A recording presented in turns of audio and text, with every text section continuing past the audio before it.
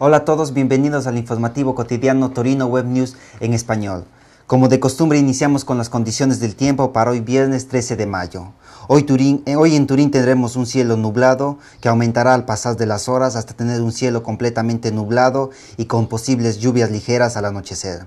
La temperatura máxima de hoy será en torno a los 28 grados centígrados. En estos momentos la temperatura es de 26 grados centígrados y la humedad del 35%. Iniciamos con las informaciones. Desde el lunes 16 de mayo se inicia el venerdì de la universidad, organizado por la universidad en colaboración con la Asociación Amici de la Universidad de Torino, en la que se reunirán todas las facultades para ofrecer, durante los encuentros que se tendrán desde las 15 horas en el auditorio del rectorado de Vía Verdi 8, las informaciones más actuales sobre argumentos de particular importancia. La primera cita se titula Governare con i media le trasformazioni della democrazia. Para los que no puedan participar, está disponible la direct streaming en Unito Media y sucesivamente el material para ser descargado en la sección On Demand.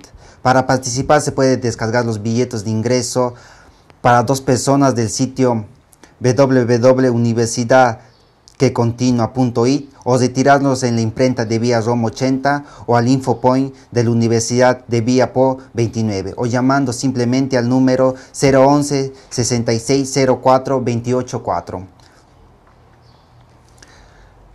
La iniciativa Università Senza Libri e Come busca estimular una reflexión sobre el rol del libro en la universidad y pone a disposición, mediante un juego propuesto en la web y promocionado a trámite Facebook, 10 buoni del valor de 1.000 euros cada uno, personales y se pueden gastar en las librerías adherentes. El juego está reservado a los estudiantes universitarios y se concluirá el 23 de mayo, en concomitancia con el Festival del Libro.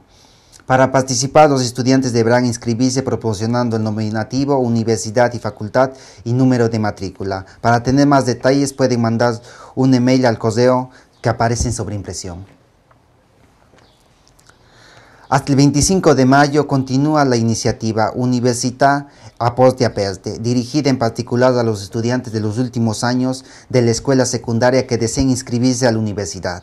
Las facultades y las escuelas universitarias del Ateneo organizan encuentros con docentes y estudiantes, lecciones y visitas guiadas a los laboratorios, bibliotecas y establecimientos. Todas las informaciones y el programa están disponibles online en Unito. Les recordamos que hasta el 31 de mayo del 2011 se pueden presentar solicitudes para participar al bando Cantiere di Lavoro 2012 para 350 desempleados de largo plazo residentes en Turín. Para simplificar las modalidades de presentación de la solicitud, es posible rellenar directamente el módulo online, imprimirlo y firmar el original antes de entregarlo. Las condiciones y requisitos para participar a los cantieri están explicados en las notas informativas. Todos los documentos están disponibles en el sitio que aparece en sobreimpresión. ¿Quieres pasar una temporada en el extranjero para profundizar tus conocimientos lingüísticos? En el Centro Informa Giovanni hasta el 21 de mayo encontrarás un espacio dedicado con guías turísticas y materiales informativos a disposición del público gratuitamente. Están abiertas las inscripciones en laboratorios y workshops para la redacción de currículum vitae en lengua inglesa. Para mayor información y para inscribirse pueden visitar la página web que aparece en sobreimpresión. Y como de costumbre terminamos hablando por los 150 años de la Unidad de Italia, recordando los acontecimientos y personajes más importantes que ayudaron a la unificación. Hoy día continuamos hablando de la conquista de Roma.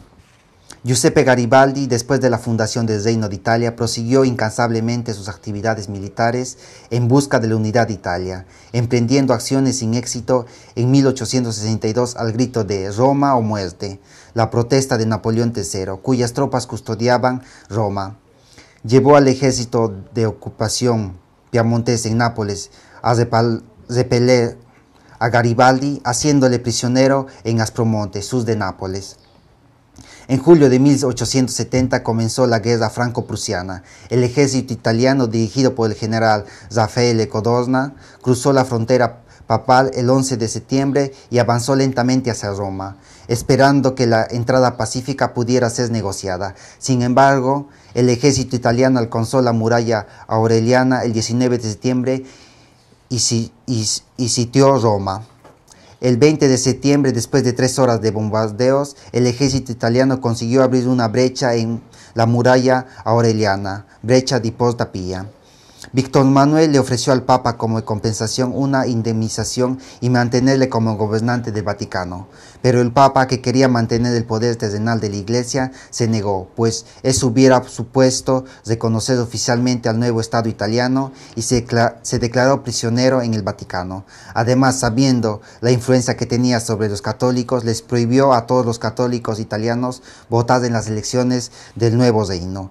Esta incómoda situación, llamada cuestión romana, no se resolvió hasta 1929, cuando Benito Mussolini y Pío XI firmaron los pactos de Letrán.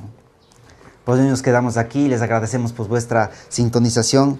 Les recordamos que pueden seguirnos todos los días en la directa web a las 12:30 en la página del Comune de Torino, y también les sugerimos visitar la página Informe Stranieri, donde podrán encontrar informaciones sobre documentos, trabajos, salud y mucho más. Gracias por vuestra sintonización, que esperemos que tengan un buen fin de semana y les esperamos la próxima semana.